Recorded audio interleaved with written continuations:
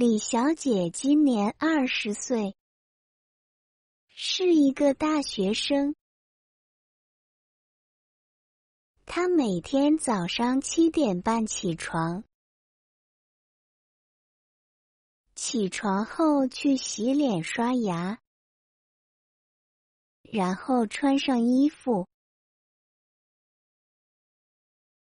早上8点，李小姐和朋友一起去做运动，有时候他们一起跑步，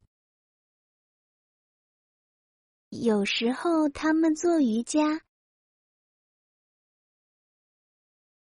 然后一起去食堂吃早餐。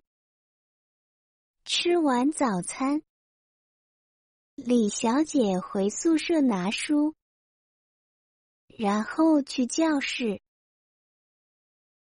李小姐学的是英语，他们有口语课、阅读课、写作课、听力课。李小姐最喜欢英语口语课，因为上口语课的时候，经常做游戏，她觉得很有趣。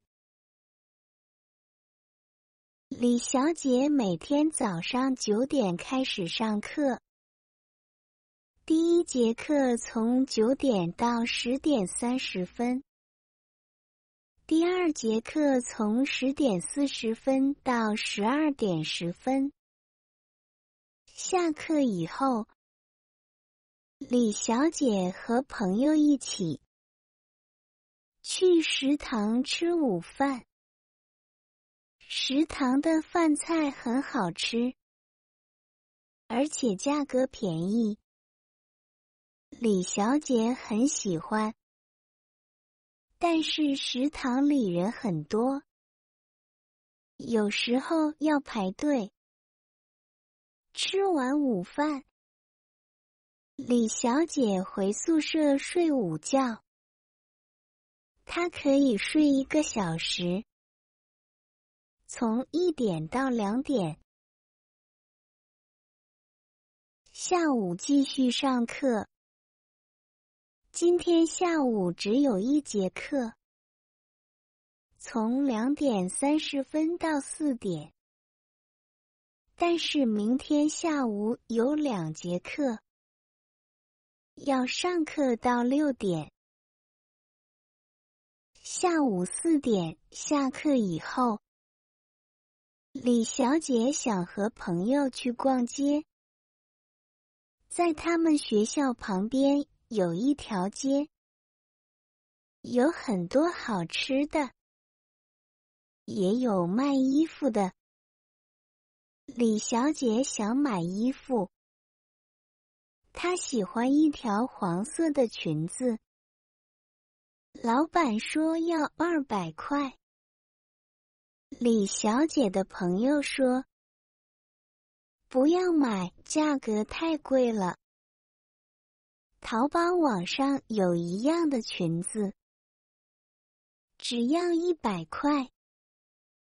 李小姐没有买那条裙子。吃完晚饭以后，他们要回学校上自习。自习室里没有老师，学生们自己看书复习，或者做作业。考试之前，自习室里人特别多。晚上10点，李小姐回宿舍。晚上10点30分，宿舍熄灯了。熄灯后，大家还是喜欢玩手机，一般12点才睡觉。李小姐打开手机，在淘宝上购物。她找到了那条黄色的裙子，价格只要99块。